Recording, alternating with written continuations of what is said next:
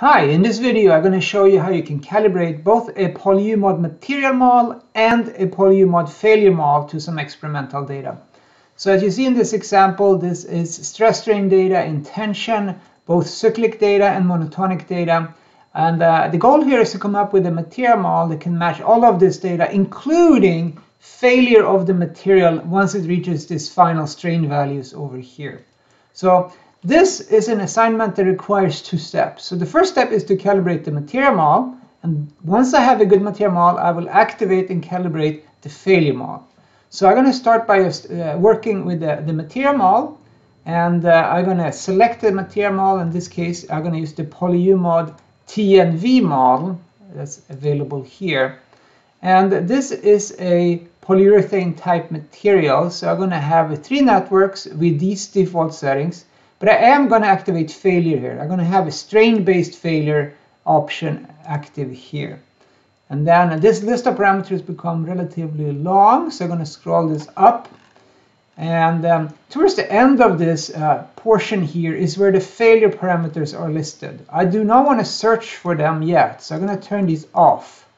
I'm also going to deactivate failure by setting the failure strain to be very, very large. So failure will not occur.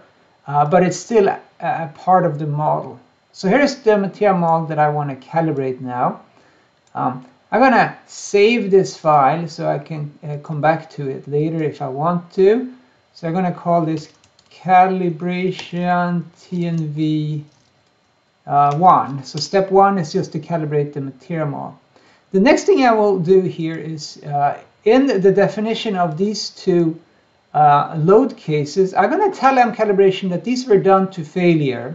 There is one setting here that's useful for that. Let's go into here. The load case is run to failure. If I select this checkbox, it's good for reporting. It adds, all it does is adds a little marker at the end of the curve to indicate that this was indeed run to failure. So I'm activating that here. We see both are now indicated that they're done to failure. And I recommend you use this in reports, etc. if you have data that's done to failure. The next thing I will do is to try to just calibrate this model now. Here are all the default guesses. And I'm just going to click run once, and we'll see if this is a good set of parameters. We'll see that the initial parameters are reasonably good, but the error is very large. We need to run this calibration now. So I will run the calibration for a little bit, and then we'll take a look at how we calibrate the failure model.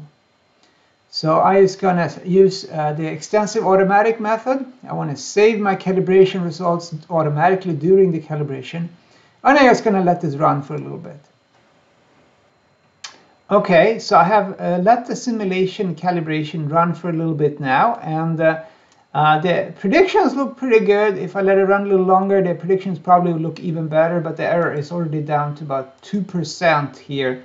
So this is now the time to switch on to calibrating the failure model. So we have a good material model, and we're going to try to calibrate the failure model. So to do that, I'm going to turn off all the calibrations of the material parameters. I will lock the stress strain predictions to this particular model. And then once we've done that, we're going to start calibrating the failure parameters. So as I mentioned earlier, it's a 2-step procedure. I do the material model first, and then we go to the failure model. And that's listed down to the bottom here. So here's the parameters to describe the failure predictions of the PolyUMod TNV model. We have a failure strain at slow strain rates and a failure strain at fast strain rates. And then we have parameters to control how the strain rate changes between those values.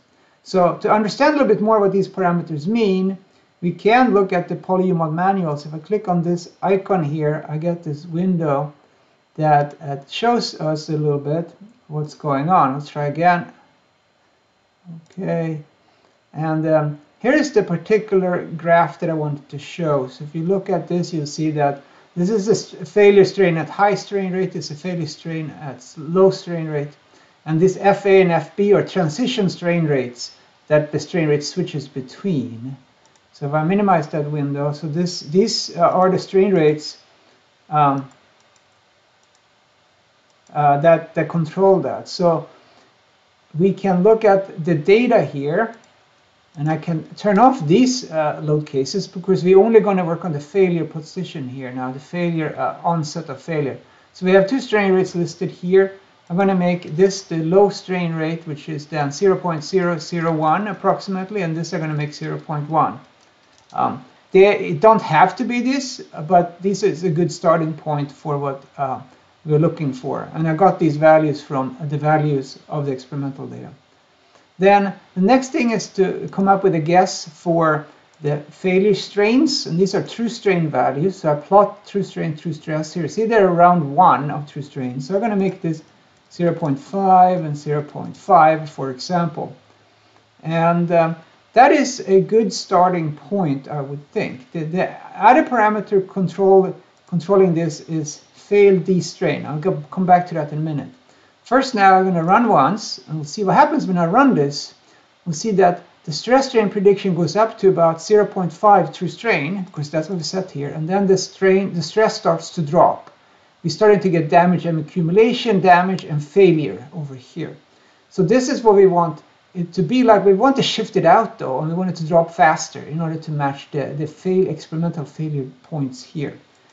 So fail destrain is how much strain it takes from the onset of damage to the final failure. So this is 0.2 here. I'm going to make it 0.02, much smaller. So we do that, we see it's going to drop much quicker. All I need to do now is move these out here. I could just run calibration from this point, and it will move these out. The problem with that is that if you get a failure strain that's too large, then it won't trigger failure. So it's hard for the software to distinguish between values of fail strain when they are too large. So to solve that and facilitate this calibration, I'm going to activate another feature that's designed to help you with this. So I'm going to open this load case here. I'm going to go to the miscellaneous tab. I'm going to set failure time from data. I'm going to click on this button, and it tells you that this is the experimental failure strain. And I'm going to repeat that for the other load case. Double clicking on it, miscellaneous, set failure time. When I do that, what Calibration does, it adds additional data, basically adds data for what happens after the final point. And we needed that here because the experimental file was truncated at the max point. So by doing that, we get a curve that looks like this. And we can use this now from either side of the failure location here in order to match the data better. So I'm going to try to calibrate this model now from this point using these particular values. We can try it first by increasing these a little bit to see if it looks better. 0.7, 0.7. It should shift these out a little bit. So that looks pretty good, right? We just need to figure out what these particular values should be. And there are two of them in this case to search for. So I'm going to say run calibration. I'm going to use the extensive automatic method that will save the calibration as we move along. And I will then just try to run this here. So it's starting to manipulate these a little bit. And by using the automatic method, it may not be the fastest in this case. Maybe an Nelder-Mead simplex approach would have been even faster, but this will do the trick. You'll see that they're starting to move further out. It's starting to change these two parameters in order to match the data a little bit better. And we're just going to let it sit here for a little bit longer, and we'll see if we can match the data even more than it's matched right now. So I just stopped it after about 1 minute, and it took about 30 attempts. And we see that the predictions are now starting to look really good. The ranking between the two strain rates is okay. It onsets failure exactly where we want it to. I'm going to save this calibration. So the predictions look really good at this point. The next step now that we have a calibrated failure model is to remove this additional extra data that was used during the failure calibration. So I'll double click on the first load case, go to miscellaneous, and now it's going to highlight all of this time here. I'm going to save this, and I'm going to repeat that for the second load case. I'm going to remove this failure time feature that we used during the calibration. If I run it one more time now, we'll see that we're starting to see the drop here, and then the simulation ends at the final strain that was used there. But that's exactly what we want. Here's our material model, and it looks like it matches the data really well. If we want to, we could activate the other material load cases here as well, just to verify that our material model now matches the stress strain predictions, the cyclic response, and the failure response at the same time. Before we export this model and start using it in an example, what I want to do is I want to turn on element deletion when we export it in the material model level. So what that means is I go to set material model, I go to PolyUMod variables under this tab, material info and properties, and I say activate element deletion flag. So I'm going to set that to yes.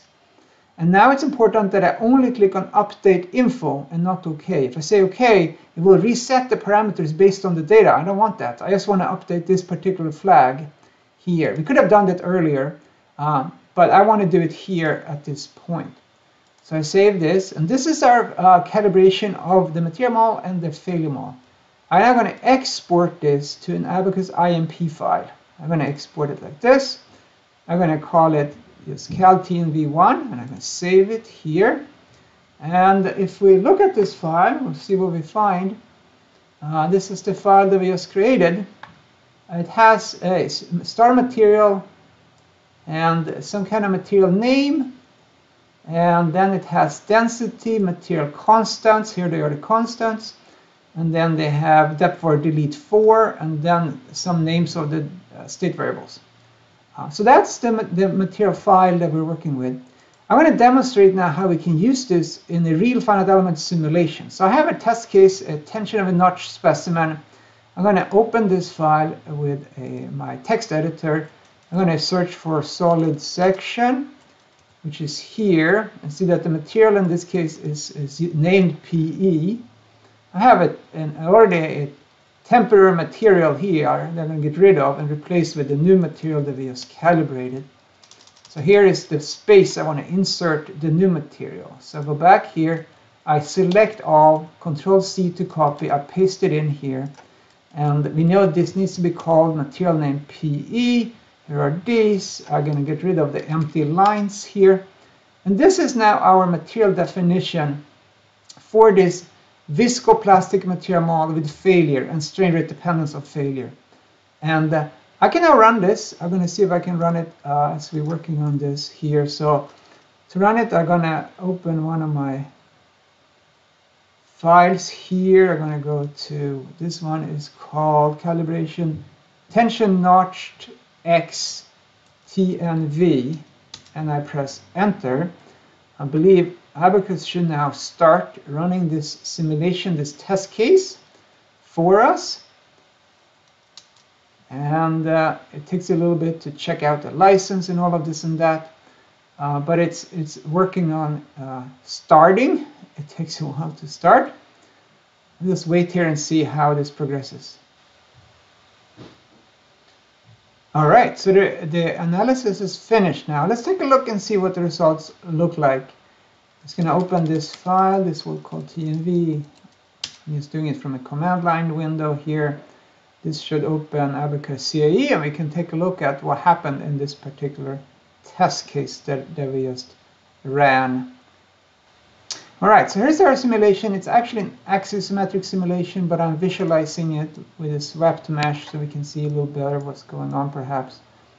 It's going to rotate this a little bit here. We can zoom in a little bit. If we pull it out, we can plot this as a function of time and see what happens. As expected, we have in this case, we have a cylinder with a deep notch in it, and we're pulling it in tension. So we're going to have very high stresses and strains at the root of the notch. And once the stresses and strain reaches a certain value, it will introduce failure. So we can plot here on the contour. I'm going to plot a risk factor, for example. That shows you how close we are to failure. We're 30% to failure in the red region here. Then up to 60, 70, 80, 90. And there it starts to fail. The material just rips apart. And that's what we see. So this is an example where we have a viscoelastic, viscoplastic material model. We have a failure condition that triggers element deletion in this particular case. We can plot the force displacement if we felt like it, or we can have this as a more interesting FE simulation. But that's really how you would run a simulation like this and how you would calibrate the PolyUMod version of the TNV model with failure for this type of analysis. If you have any questions, write them in the comments below.